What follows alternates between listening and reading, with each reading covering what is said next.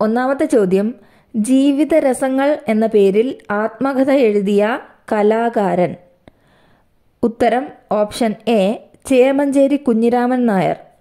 ചേമഞ്ചേരി കുഞ്ഞിരാമൻ നായരുടെ ആത്മകഥയാണ് ജീവിതരസങ്ങൾ. 2.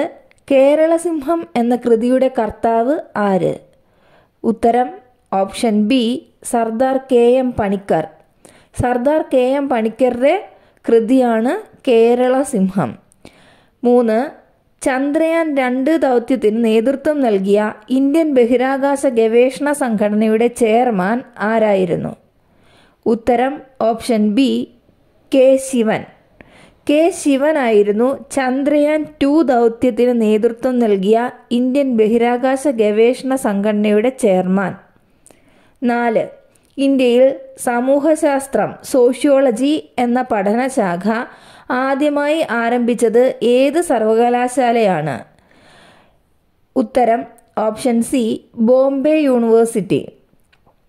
ബോംബെ യൂണിവേഴ്സിറ്റിയാണ് ഇന്ത്യയിൽ സമൂഹശാസ്ത്രം അഥവാ സോഷ്യോളജി എന്ന പഠനശാഖ ആദ്യമായി ആരംഭിച്ചത്. 5. വിവരാവകാശ നിയമത്തിനായി പ്രവർത്തിച്ച രാജസ്ഥാനിലെ സംഘടന ഏത്? ഉത്തരം ഓപ്ഷൻ ഡി മസ്ദൂർ കിസാൻ ശക്തി സംഘടൻ. വിവരാവകാശ നിയമത്തിനായി പ്രയത്നിച്ച രാജസ്ഥാനിലെ സംഘടനയാണ് മസ്ദൂർ കിസാൻ ശക്തി സംഘടൻ. 6. നീതി ആയോഗ്. നീതി ആയോഗിൻ്റെ ആദ്യത്തെ ഉപാധ്യക്ഷൻ ആര്? ഉത്തരം ഓപ്ഷൻ എ അരവിന്ദ് പനഗരിയ. അരവിന്ദ് പനഗരിയാണ് നീതി ആയോഗിൻ്റെ ആദ്യ ഉപാധ്യക്ഷൻ. അധ്യക്ഷൻ എപ്പോഴും പ്രൈം മിനിസ്റ്റർ ആയിരിക്കും. 7. ചോദ്യം, ഇന്ത്യയിൽ ചരക്കു സേവന നികുതി അഥവാ GST goods and service tax നിലവിൽ വന്നത് എപ്പോൾ? ഉത്തരം ഓപ്ഷൻ സി 1 ജൂലൈ 2017. 2017 ജൂലൈ 1 തീയതിയാണ് ഇന്ത്യയിൽ ചരക്കു സേവന നികുതി അഥവാ ഗുഡ്സ് ആൻഡ് സർവീസ് ടാക്സ് നിലവിൽ വന്നത്. 8. 2019 ജ്ഞാനപീഠം അവാർഡ് നേടിയ മലയാള സാഹിത്യകാരൻ ആര്? ഉത്തരം option C Akkitham Achuthan Namboothiri. Akkitham Achuthan നമ്പൂതിരിക്കാണ് 2019 Jnanpith award. 9. Tokyo ഒളിമ്പിക്സിൽ ജാവലിൻ ത്രോ ഇനത്തിൽ സ്വർണം നേടിയ കായിക താരം. ഉത്തരം option D Neeraj Chopra. Neeraj ചോപ്രയാണ് Tokyo ഒളിമ്പിക്സിൽ ജാവലിൻ ത്രോയിൽ സ്വർണം നേടിയത്. 10. ചോദ്യം, സ്കൂൾ വിദ്യാർത്ഥികളിൽ ലഹരി ഉപയോഗം തടയുന്നതിനായി സംസ്ഥാന എക്സൈസ് വകുപ്പ് വിമുക്തിയുടെ നേതൃത്വത്തിൽ നടപ്പിലാക്കുന്ന പദ്ധതിയുടെ പേര്? ഉത്തരം ഓപ്ഷൻ ബി ഉണർവ്. സ്കൂൾ വിദ്യാർത്ഥികളിൽ ലഹരി ഉപയോഗം തടയുന്നതിനായി സംസ്ഥാന എക്സൈസ് വകുപ്പ് വിമുക്തിയുടെ നേതൃത്വത്തിൽ നടപ്പിലാക്കുന്ന പദ്ധതിയുടെ പേരാണ് ബി ഉണർവ്.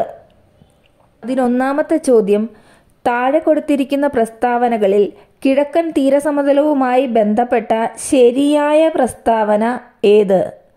ഉത്തരം ഓപ്ഷൻ ബി 3ഉം 4ഉമാണ് ശരി. അതായത് ഡെൽറ്റകൾ കാണപ്പെടുന്നു. സുന്ദര വനപ്രദേശം മുതൽ കന്യാകുമാരി വരെ സ്ഥിതി ചെയ്യുന്നു. കിഴക്കൻ തീരസമതലം എന്താണെന്ന് ചോദിച്ചാൽ എവിടെ മുതൽ എവിടെ വരാമെന്ന് ചോദിച്ചാൽ സുന്ദർബൻ മുതൽ കന്യാകുമാരി വരെ സ്ഥിതി ചെയ്യുന്നു. അവിടെ ഡെൽറ്റകൾ കാണപ്പെടുന്നു. 12. ചോദ്യം, ഇന്ത്യയിലെ ഏറ്റവും ഉയരം കൂടിയ കൊടുമുടി? ഉത്തരം ഓപ്ഷൻ ഡി മൗണ്ട് K2.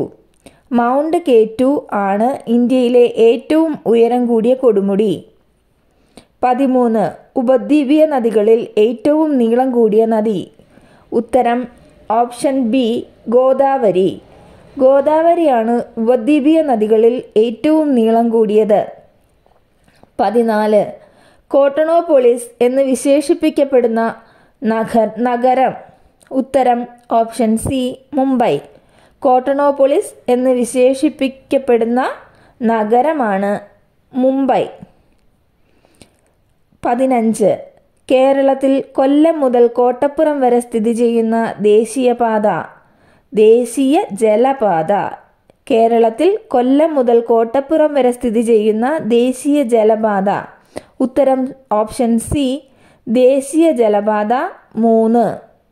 ദേശീയ ജലപാത 3 കൊല്ലം മുതൽ കോട്ടപ്പുറം വരെ സ്ഥിതി ചെയ്യുന്നത്. 16ാമത്തെ ചോദ്യം, താരാപൂർ ആണവോർജ നിലയം സ്ഥിതി ചെയ്യുന്ന സംസ്ഥാനം. ഉത്തരം ഓപ്ഷൻ എ മഹാരാഷ്ട്ര. മഹാരാഷ്ട്രയിലാണ് താരാപൂർ ആണവോർജ നിലയം സ്ഥിതി ചെയ്യുന്നത്. 17ാമത്തെ ചോദ്യം, പാരമ്പര്യ ഊർജ സ്രോതസ്സിന് ഉദാഹരണം. ഉത്തരം ഓപ്ഷൻ സി കൽക്കരി. പാരമ്പര്യ ഊർജ സ്രോതസ്സിന് ഉദാഹരണം കൽക്കരി. 18 പൊതുമേഖലയിലെ ആദ്യത്തെ ഇരുമ്പുരുക്ക് വ്യവസായശാല.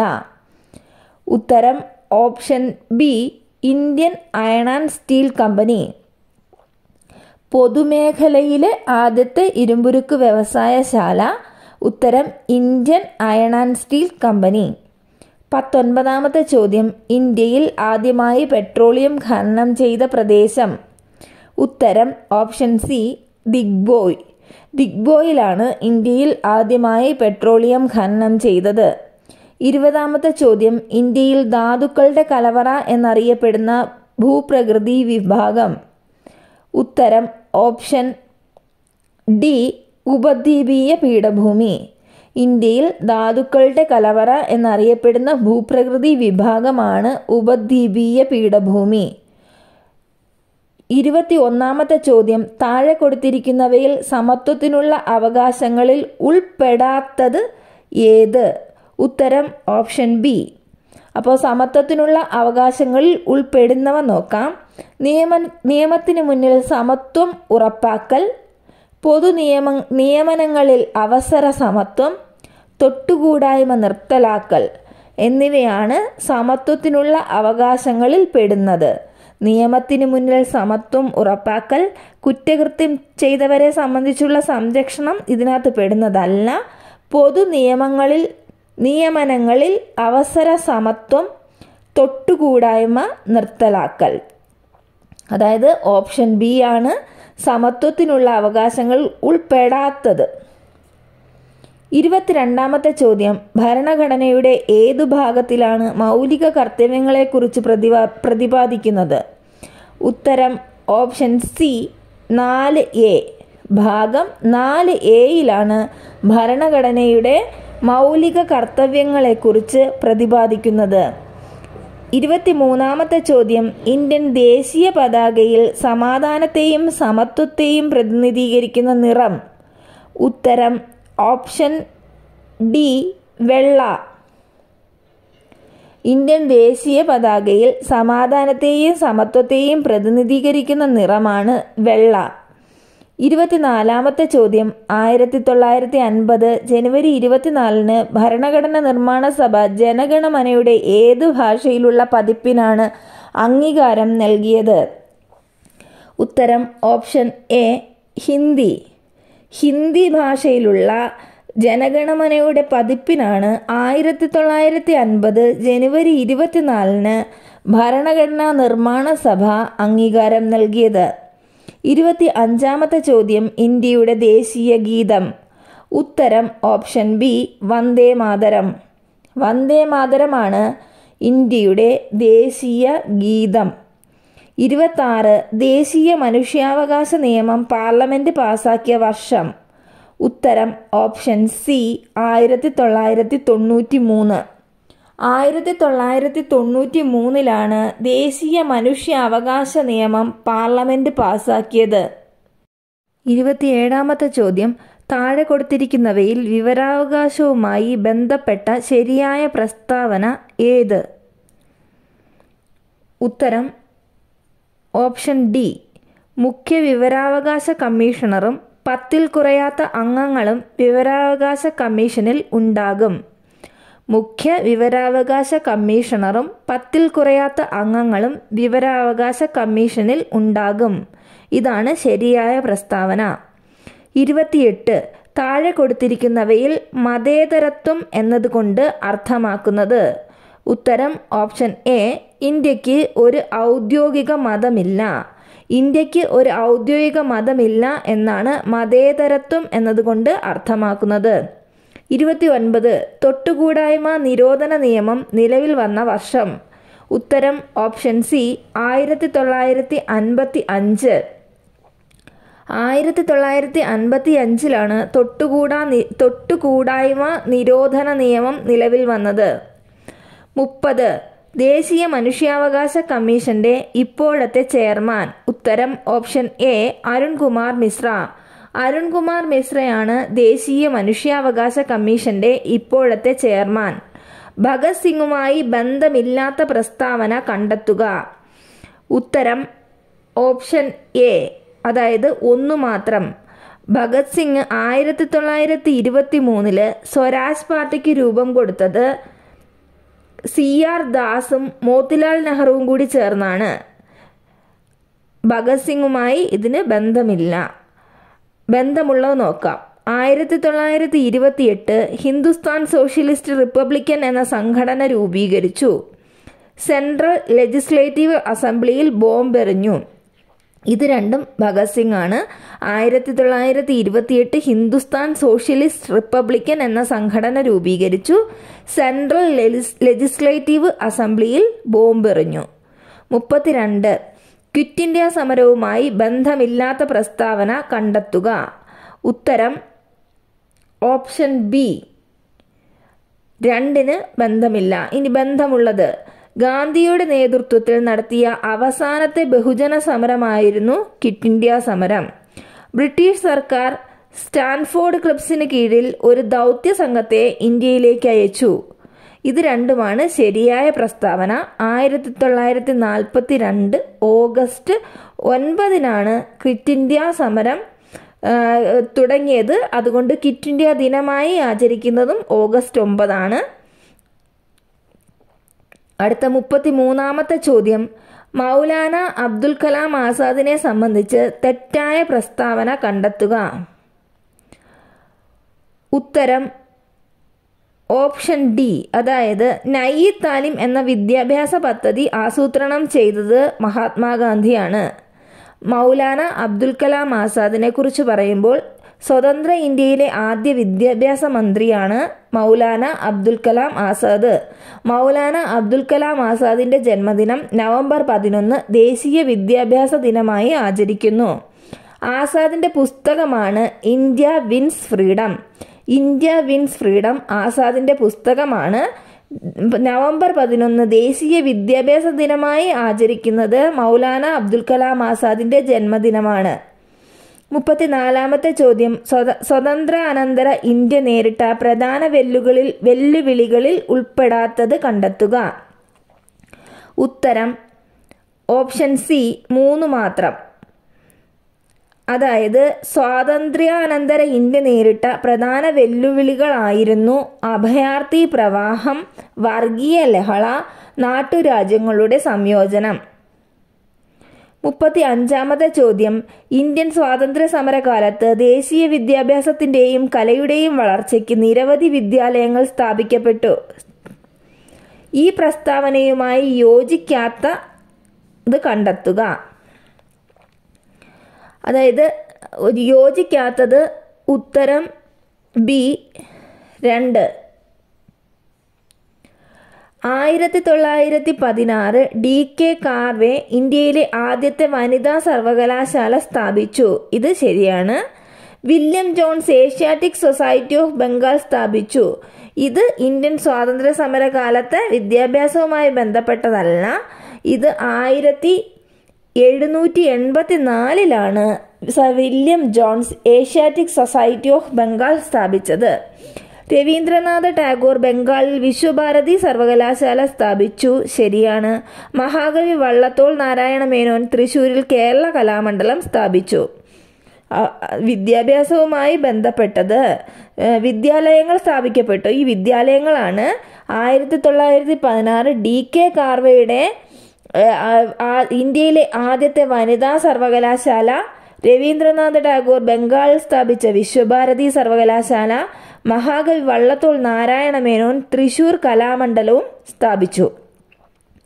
36 ശരിയായ ജോഡികൾ കണ്ടെത്തുക.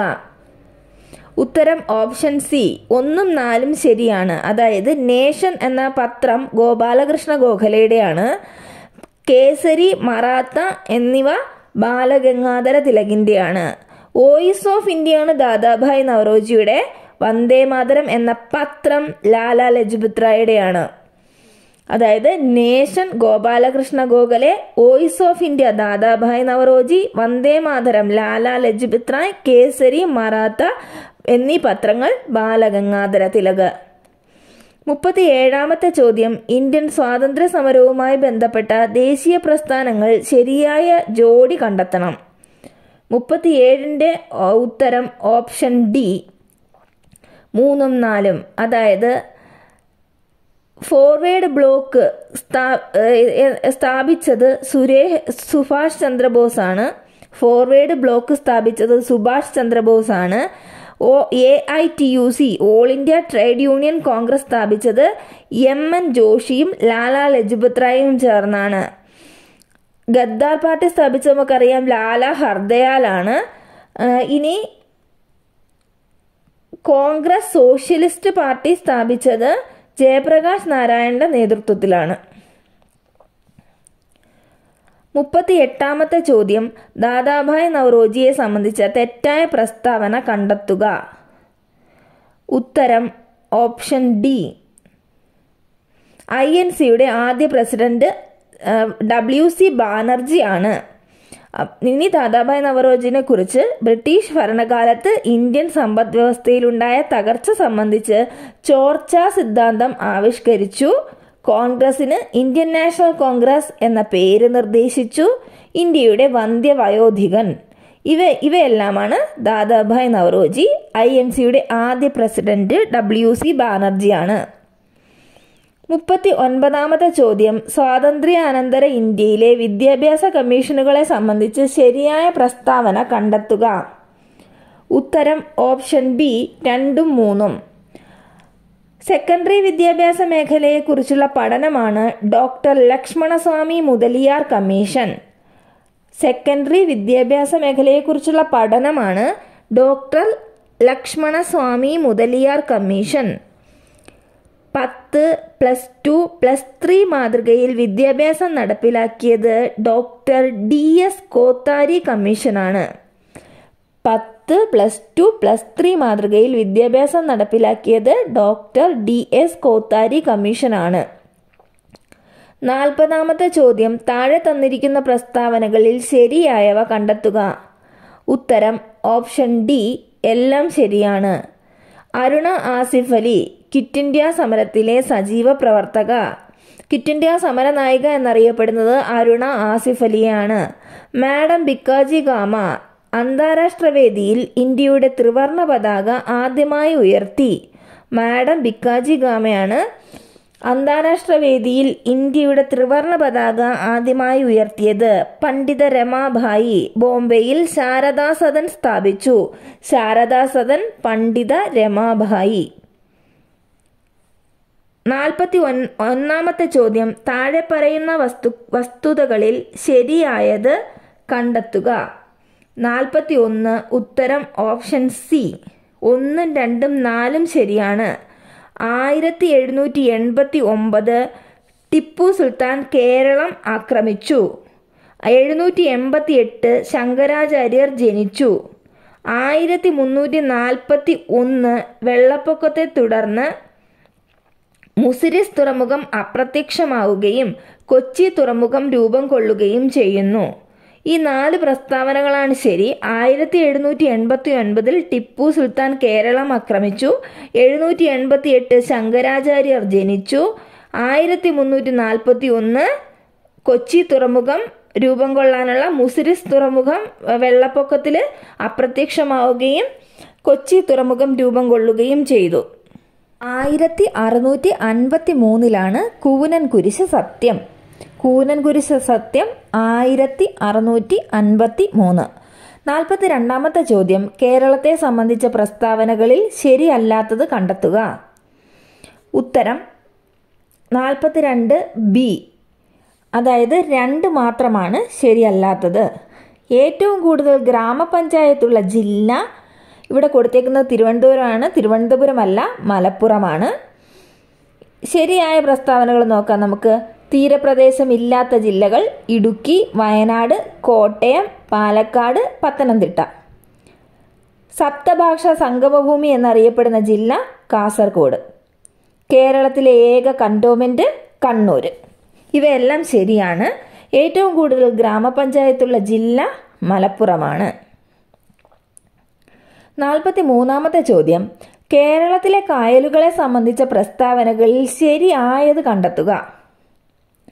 43 ഉത്തരം ഓപ്ഷൻ സി 2, 3 ശരി. വേമ്പനാട് കായലിലെ പുന്നമടയിൽ പ്രശസ്തമായ നെഹ്റു ട്രോഫി വള്ളംകളി നടത്തുന്നു. ഇത് ശരിയാണ്. വേമ്പനാട് കായലിലെ പുന്നമടയിലാണ് പ്രശസ്തമായ നെഹ്റു ട്രോഫി വള്ളംകളി നടത്തുന്നത്. നീണ്ടകര അഴിമുഖം അഷ്ടമുടിക്കായലിനെ അറബിക്കടലുമായി ബന്ധിപ്പിക്കുന്നു. അഷ്ടമുടിക്കായലിനെ അറബിക്കടലുമായി ബന്ധിപ്പിക്കുന്ന അഴിമുഖമാണ് നീണ്ടകര. അടുത്തത്, കൊല്ലം മുതൽ വടക്കോട്ട് 8 ശാഖകളായി സ്ഥിതി ചെയ്യുന്ന കായലാണ് അഷ്ടമുടിക്കായൽ. 44-ാമത്തെ ചോദ്യം, കേരളത്തിലെ നദികളെ സംബന്ധിച്ച പ്രസ്താവനകളിൽ ശരി അല്ലാത്തത് കണ്ടെത്തുക. ഉത്തരം ഓപ്ഷൻ ബി 2 മാത്രമാണ് ശരി അല്ലാത്തത്. അറബിക്കടലിൽ പതിക്കുന്ന ഭാരതപ്പുഴയുടെ പോഷക നദികളാണ് ഇടമലയാർ, മുതിരമ്പുഴ. ഇതാണ് തെറ്റ്. ഓക്കെ, നമുക്ക് അറബിക്കടലിൽ പതിക്കുന്ന ഭാരതപ്പുഴയുടെ പോഷക നദികൾ ഇടമലയാറും മുതിരപ്പുഴ, അത് തെറ്റാണ്. ഭാരതപ്പുഴയുടെ പോഷക നദികൾ കുറച്ച് ഏതൊക്കെ ഉണ്ടെന്ന് നമുക്ക് പഠിക്കാം. തൂതപ്പുഴ, ഗായത്രിപ്പുഴ, കൽപ്പാത്തിപ്പുഴ, കണ്ണാടിപ്പുഴ, ഇവയെല്ലാമാണ് ഭാരതപ്പുഴയുടെ പോഷക നദികൾ. ഭാരതപ്പുഴയുടെ പോഷക നദികൾ ഏതൊക്കെയാണെന്ന് ചോദിച്ചാൽ തൂതപ്പുഴ, ഗായത്രിപ്പുഴ, കൽപ്പാത്തിപ്പുഴ, കണ്ണാടിപ്പുഴ. 244 കിലോമീറ്റർ നീളമുള്ള പെരിയാർ ശിവഗിരി മലയിൽ നിന്നും ഉത്ഭവിക്കുന്നു. അത് ശരിയാണ്. അടുത്തത്, ഇടുക്കി, പത്തനംതിട്ട, ആലപ്പുഴ എന്നീ ജില്ലകളിലൂടെ ഒഴുകുന്ന പമ്പാ നദി വേമ്പനാട്ടുകായലിൽ പതിക്കുന്നു. ഇത് ശരിയായ പ്രസ്താവനയാണ്. 45-ാമത്തെ ചോദ്യം, കേരളത്തിലെ ജലവൈദ്യുത പദ്ധതികളെ സംബന്ധിച്ച് തെറ്റായ പ്രസ്താവന കണ്ടെത്തുക. 45-ന്റെ ഉത്തരം ഓപ്ഷൻ ബി ആണ്. 2, 3 തെറ്റ്. അപ്പം നമുക്ക് ശരിയായത് ഏതൊക്കെയാണെന്ന് നോക്കാം. സ്വകാര്യ മേഖലയിൽ പ്രവർത്തിക്കുന്ന ആദ്യ ജലവൈദ്യുത പദ്ധതി മണിയാർ. സ്വകാര്യ മേഖലയിൽ പ്രവർത്തിക്കുന്ന ആദ്യ ജലവൈദ്യുത പദ്ധതിയാണ് മണിയാർ. ഇടുക്കി ജലവൈദ്യുത പദ്ധതിയുടെ ഉൽപാദന ശേഷി 780 മെഗാവാട്ടാണ്. ഇടുക്കി ജലവൈദ്യുത പദ്ധതിയുടെ ഉൽപാദന ശേഷി 780 മെഗാവാട്ടാണ്. അടുത്ത 46-ാമത്തെ ചോദ്യം, കേരളത്തിലെ വന്യജീവി സങ്കേതങ്ങൾ സംബന്ധിച്ച തെറ്റായ പ്രസ്താവന കണ്ടെത്തുക. 44 ഓപ്ഷൻ എ ആണ്. 1, 3 പ്രസ്താവനകൾ തെറ്റാണ്. അപ്പോൾ ശരി നമുക്ക് നോക്കാം. വയനാട് വന്യജീവി സങ്കേതത്തിൽ സംരക്ഷിക്കപ്പെടുന്ന മൃഗം ആന. തെന്മല ഇക്കോ ടൂറിസം പദ്ധതി ചെന്തുരുണി വന്യജീവി സങ്കേതത്തിലാണ് സ്ഥിതി ചെയ്യുന്നത്. ഇത് 2 ശരിയാണ്. തെന്മല ഇക്കോ ടൂറിസം പദ്ധതി ചെന്തുരുണി വന്യജീവി സങ്കേതത്തിലാണ് സ്ഥിതി ചെയ്യുന്നത്. വയനാട് വന്യജീവി സങ്കേതത്തിൽ സംരക്ഷിക്കപ്പെടുന്ന മൃഗം ആനയാണ്. 47-ാമത്തെ ചോദ്യം, കേരളത്തിലെ ദേശീയോദ്യാനങ്ങളെ സംബന്ധിച്ച് ശരിയായ പ്രസ്താവന എഴുതുക. 47-ന്റെ ആൻസർ ഓപ്ഷൻ ബി 2, 3 ശരിയായ പ്രസ്താവന. നോക്കാം. 2, ഏറ്റവും കൂടുതൽ ജൈവ വൈവിധ്യമുള്ള ദേശീയോദ്യാനമാണ് സൈലന്റ് വാലി. കേരളത്തിലെ ഏറ്റവും ചെറിയ ദേശീയോദ്യാനമാണ് പാമ്പാടും ചോല. ജൈവ വൈവിധ്യമുള്ള ദേശീയോദ്യാനമാണ് സൈലന്റ് വാലി. ഏറ്റവും ചെറിയ ദേശീയോദ്യാനം പാമ്പാടും ചോല. 48-ാമത്തെ ചോദ്യം, കേരളത്തിലെ മത്സ്യബന്ധന മേഖലയുമായി യോജിക്കാത്ത പ്രസ്താവനകൾ കണ്ടെത്തുക. ഉത്തരം എ 1, 4 യോജിക്കില്ല. അപ്പോൾ മത്സ്യബന്ധന മേഖലയുടെ സമഗ്ര വികസനം ലക്ഷ്യമിട്ട് കേന്ദ്ര സർക്കാർ ആരംഭിച്ച പദ്ധതിയാണ് പ്രധാനമന്ത്രി മത്സ്യസമ്പദ് യോജന. പ്രധാനമന്ത്രി മത്സ്യസമ്പദ് യോജന മത്സ്യബന്ധന മേഖലയുടെ സമഗ്ര വികസനം ലക്ഷ്യമിട്ട് കേന്ദ്ര സർക്കാർ ആരംഭിച്ച പദ്ധതിയാണ്. കൊച്ചി വാട്ടർ മെട്രോയുടെ ഭാഗ്യചിഹ്നമാണ് ജൻഗു. കൊച്ചി വാട്ടർ മെട്രോയുടെ ഭാഗ്യചിഹ്നം ഏതാണെന്ന് ചോദിച്ചാൽ ജൻഗു. 49ാമത്തെ ചോദ്യം, ഗോദവർമ്മ രാജയെ സംബന്ധിച്ച ശരിയായ പ്രസ്താവന കണ്ടെത്തുക. ഉത്തരം ഓപ്ഷൻ ഡി, എല്ലാം ശരിയാണ്. ഗോദവർമ്മ രാജ ആരാന്ന് നോക്കാം. 1. കേരള സ്പോർട്സ് കൗൺസിലിൻ്റെ സ്ഥാപക പ്രസിഡന്റ്. ഒക്ടോബർ 13 ഇദ്ദേഹത്തിൻ്റെ ജന്മദിനം കേരള സർക്കാർ സംസ്ഥാന കായിക ദിനമായി ആചരിക്കുന്നു.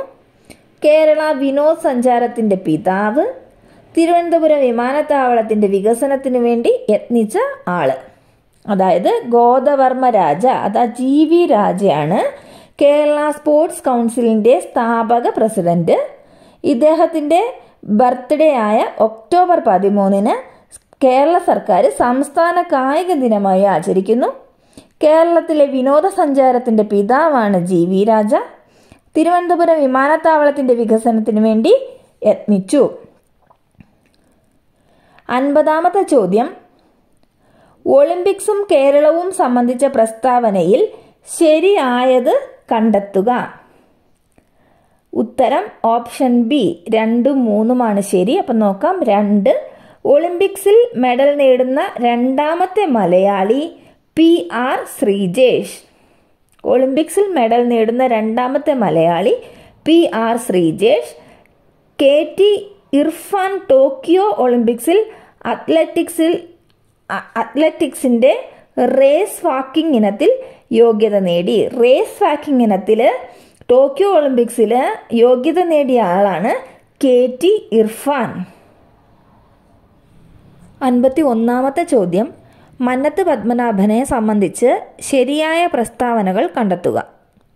ഉത്തരം ഓപ്ഷൻ എ, 1, 2, 3. 1. 1947 മുതുകുളം പ്രസംഗവുമായി ബന്ധപ്പെട്ട സാമൂഹിക പരിഷ്കർത്താവാണ് മന്നത്ത് പത്മനാഭൻ. 2. 1959 വിമോചന സമരത്തിന് നേതൃത്വം നൽകി. 3. ഭാരത കേസരി എന്നറിയപ്പെടുന്ന നവോത്ഥാന നായകനാണ് മന്നത്ത് പത്മനാഭൻ. ഇനി 1935 കോഴഞ്ചേരി പ്രസംഗം നടത്തിയത് C കേശവനാണ്. ഓക്കെ, 1935 കോഴഞ്ചേരി പ്രസംഗം നടത്തിയ നേതാവ് C കേശവനാണ്. മന്നത്ത് പത്മനാഭൻ 1947 മുതുകുളം പ്രസംഗം, 1959 വിമോചന സമരത്തിന് നേതൃത്വം നൽകി, ഭാരത കേസരി എന്നറിയപ്പെട്ടു. 52ാമത്തെ ചോദ്യം, കുമാരഗുരുവിനെ സംബന്ധിച്ച തെറ്റായ പ്രസ്താവന കണ്ടെത്തുക. 52ന്റെ ഉത്തരം D, 4ആണ് തെറ്റ്. അപ്പം നമുക്ക് ശരിയായവ നോക്കാം. പൊയ്കയിൽ അപ്പച്ചൻ എന്നറിയപ്പെടുന്നു. പ്രത്യക്ഷ രക്ഷാ ദൈവസഭയുടെ സ്ഥാപകനാണ് കുമാരഗുരുദേവൻ. വെട്ടിയാട്ട് അടിലഹള ഇദ്ദേഹവുമായി ബന്ധപ്പെട്ടിരിക്കുന്നു. പൊയ്കയിൽ അപ്പച്ചൻ, പ്രത്യക്ഷ രക്ഷാസഭയുടെ സ്ഥാപകൻ, അടിലഹള ഇദ്ദേഹവുമായി ബന്ധപ്പെട്ടിരിക്കുന്നു. അടുത്ത 53ാമത്തെ ചോദ്യം, VT ഭട്ടതിരിപ്പാടുമായി ബന്ധപ്പെട്ടിരിക്കുന്ന പ്രസ്താവനകൾ കണ്ടെത്തുക. ഉത്തരം ഓപ്ഷൻ D, എല്ലാം ശരിയാണ്. നാനാജാതി മതസ്ഥർ ഒന്നിച്ചു താമസിക്കുന്ന കൊടുമുണ്ട കോളനി എന്ന ആശയം VT ഭട്ടതിരിപ്പാടിൻ്റെ ആണ്. കൊടുമുണ്ട കോളനി എന്ന ആശയം. അതുപോലെ ഘോഷ ബഹിഷ്കരണം, നമ്പൂതിര സമുദായത്തിൽ ഉണ്ടായിരുന്ന ഘോഷ ബഹിഷ്കരണം VTയുമായി ബന്ധപ്പെട്ടിരിക്കുന്നു. അടുത്ത വിധവാ വിവാഹത്തിന് തുടക്കം കുറിച്ച അദ്ദേഹം മിശ്ര വിവാഹത്തിന് തുടക്കം കുറിച്ചു. 54ാമത്തെ ചോദ്യം, പണ്ഡിറ്റ് KP കറുപ്പൻ സ്ഥാപിച്ച സംഘടനകൾ കണ്ടെത്തുക. ഉത്തരം option B, 2, 3, 4. Pandit KP Karuppan സ്ഥാപിച്ച സംഘടനകളാണ് അരയ സമുദായം, ജ്ഞാനോദയം സഭ, കൊച്ചി പുലയ മഹാസഭ. അരയ സമുദായം, ജ്ഞാനോദയം സഭ, കൊച്ചി പുലയ മഹാസഭ. ഇനി സമത്വ സമാജം ആരുടെയാണ്? വൈകുണ്ഠസ്വാമികളുടെയാണ് സമത്വ സമാജം. 55ാമത്തെ ക്വസ്റ്റ്യൻ, ശ്രീനാരായണ ഗുരുവുമായി ബന്ധപ്പെട്ട വസ്തുതകളുടെ ശരിയായ ജോഡി കണ്ടെത്തുക. ഉത്തരം ഓപ്ഷൻ സി. ഉത്തരം ഓപ്ഷൻ സി. അതായത് അരുവിപ്പുറം പ്രതിഷ്ഠ നടത്തിയത് 1888, ടാഗോറിന്റെ സന്ദർശനം 1922, ഗാന്ധിജിയുടെ സന്ദർശനം 1925, ഗുരുവിന്റെ സമാധി 1928. ശ്രീനാരായണ ഗുരു അരുവിപ്പുറം പ്രതിഷ്ഠ നടത്തിയത് 1888, ശ്രീനാരായണ ഗുരുവിനെ ടാഗോർ സന്ദർശിച്ചത് 1922, ഗാന്ധിജി ശ്രീനാരായണ ഗുരുവിനെ കണ്ടത് 1925, ഗുരു സമാധിയായത് 1928. 56-ാമത്തെ ചോദ്യം, ചട്ടമ്പിസ്വാമികളെ സംബന്ധിച്ച ശരിയായ പ്രസ്താവന കണ്ടെത്തുക. 56-ന്റെ ഉത്തരം ഓപ്ഷൻ എ 1ഉം 3ഉം ശരിയാണ്. അതായത് 1892 സ്വാമി വിവേകാനന്ദൻ ചട്ടമ്പി സ്വാമികളെ സന്ദർശിച്ചു. 3. ശ്രീനാരായണ ഗുരു ചട്ടമ്പി സ്വാമികൾ എന്നിവരുടെ ഗുരുവായിരുന്നു തൈക്കാട് അയ്യാഗുരു. ശ്രീനാരായണ ഗുരുവിന്റെ ചട്ടമ്പി സ്വാമികളുടെയും ഗുരുവായിരുന്നു തൈക്കാട് അയ്യാഗുരു. 1892 സ്വാമി വിവേകാനന്ദൻ ചട്ടമ്പി സ്വാമിയെ സന്ദർശിച്ചു. ഇനി ഏതാ തെറ്റ്? ചട്ടമ്പി സ്വാമി രചിച്ച നവമഞ്ചരി അല്ല, ശ്രീനാരായണ ഗുരുവാണ് നവമഞ്ചരി രചിച്ചത്. ആർക്കാണ് ഡെഡിക്കേറ്റ് ചെയ്തത്? ചട്ടമ്പി സ്വാമികൾക്ക് വേണ്ടിയാണ് ഇത് ഡെഡിക്കേറ്റ് ചെയ്തത്. ശ്രീനാരായണ ഗുരുവിൻ്റെയാണ് നവമഞ്ചരി. 57-ാമത്തെ ചോദ്യം, അയ്യങ്കാളിയെ സംബന്ധിച്ച പ്രസ്താവനകളിൽ ശരിയായത് കണ്ടെത്തുക. ശരിയായ പ്രസ്താവന എന്ന് പറഞ്ഞാൽ ഓപ്ഷൻ ബി 3ഉം 4ഉം. 3. 1937 അയ്യങ്കാളിയെ സന്ദർശിച്ച ഗാന്ധിജി അദ്ദേഹത്തെ പുലയ രാജാവ് എന്ന് വിശേഷിപ്പിച്ചു. സാധുജന പരിപാലന സംഘം സ്ഥാപിച്ചത് അയ്യങ്കാളിയാണ്. അതുപോലെ ഇനി ഓപ്ഷൻ ബാക്കി 1ഉം 2ഉം നോക്കാം. സഞ്ചാര സ്വാതന്ത്ര്യത്തിനായി വില്ലുവണ്ടി സമരം നടത്തിയത് അയ്യങ്കാളി തന്നെയാ, പക്ഷെ അത് 1893 കല്ലുമാല സമരം നടത്തിയതും അയ്യങ്കാളിയാണ്, അത് 1915. ഇവിടുത്തെ ഓപ്ഷൻ ശ്രദ്ധിച്ചാൽ തന്നെ മനസ്സിലാവും. തൊട്ട് താഴെയുണ്ട് കല്ലുമാല സമരം നടത്തിയതിന് ആൻസർ തൊട്ട് മുകളിൽ 1915, സഞ്ചാര സ്വാതന്ത്ര്യത്തിനായി വില്ലുവണ്ടി സമരം നടത്തിയത് 1893. 58-ാമത്തെ ചോദ്യം, തിരുവിതാംകൂറിൽ നടന്ന രാഷ്ട്രീയ പ്രക്ഷോഭങ്ങളെ സംബന്ധിച്ച ശരിയായ പ്രസ്താവന കണ്ടെത്തുക. ഓപ്ഷൻ സി ആണ് 3 ശരിയായ പ്രസ്താവന. 1932 സംവരണം ആവശ്യപ്പെട്ട് ക്രിസ്ത്യൻ മുസ്ലിം ഈഴവ സമുദായം ചേർന്ന് നിവർത്തന പ്രക്ഷോഭം. ഓക്കെ, 1932 നിവർത്തന പ്രക്ഷോഭം. അടുത്തത് ഇനി ഓപ്ഷൻ 1ഉം 2ഉം തെറ്റാണ്, അതിൽ ശരി നോക്കാം. 1891 ബാരിസ്റ്റർ ജി.പി. പിള്ളയുടെ നേതൃത്വത്തിൽ മലയാളി മെമ്മോറിയൽ. 1896 ഡോക്ടർ പൽപ്പുവിന്റെ നേതൃത്വത്തിൽ ഈഴവ മെമ്മോറിയൽ. 59-ാമത്തെ ചോദ്യം, അക്കമ്മ ചെറിയാനെ സംബന്ധിച്ച പ്രസ്താവനകളിൽ ശരിയായത് കണ്ടെത്തുക. ഓപ്ഷൻ ഡി എല്ലാം ശരിയാണ്. തിരുവിതാംകൂറിലെ ഝാൻസി റാണി എന്നറിയപ്പെടുന്നു അക്കമ്മ ചെറിയാൻ. തിരുവനന്തപുരത്തെ ജോവാൻ ഓഫ് ആർക്ക് എന്ന് വിശേഷിപ്പിക്കുന്നു. അക്കമ്മ ചെറിയാന്റെ ആത്മകഥയാണ് ജീവിതം ഒരു സമരം. തിരുവിതാംകൂറിലെ ഝാൻസി റാണി, തിരുവനന്തപുരത്തെ ജോവാൻ ഓഫ് ആർക്ക്, അവരുടെ ആത്മകഥയുടെ പേരാണ് ജീവിതം ഒരു സമരം. കേരളത്തിലെ സാമൂഹ്യ പരിഷ്കർത്താക്കളും പ്രസ്ഥാനങ്ങളും സംബന്ധിച്ച ശരിയായ ജോഡി കണ്ടെത്തുക. ഉത്തരം ഓപ്ഷൻ സി. വാഗ്ഭടാനന്ദന്റെയാണ് ആത്മവിദ്യാ സംഘം. സഹോദരൻ അയ്യപ്പൻ്റെത് സഹോദര പ്രസ്ഥാനം. വൈകുണ്ഠസ്വാമികളുടെ സമത്വ സമാജം. വി.ടി. ഭട്ടതിരിപ്പാടിന്റെ യോഗക്ഷേമ സഭ. വാഗ്ഭടാനന്ദന്റെയാണ് ആത്മവിദ്യാ സംഘം. സഹോദരൻ അയ്യപ്പന്റെ സഹോദര പ്രസ്ഥാനം. വൈകുണ്ഠസ്വാമിയുടെ സമത്വ സമാജം. വി.ടി. ഭട്ടതിരിപ്പാടിന്റെ യോഗക്ഷേമ സഭ.